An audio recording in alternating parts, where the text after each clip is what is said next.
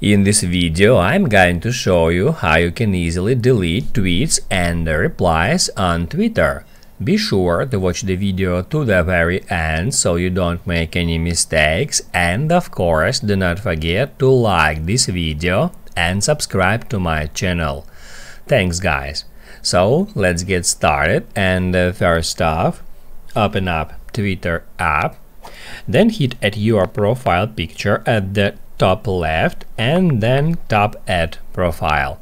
That will open up your Twitter profile where you can easily find your tweets, your replies, and also your likes, and you can remove any of them just by hitting at the three dots icon next to your tweet or reply, just like that, and that will prompt with that options. You can just hit at delete tweet, then delete again, and in that way you can remove tweets and replies.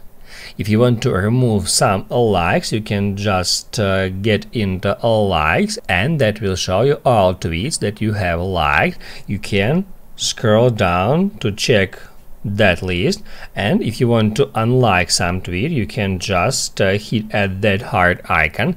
As you can see, it's highlighted now. That means that I liked that tweet. You can just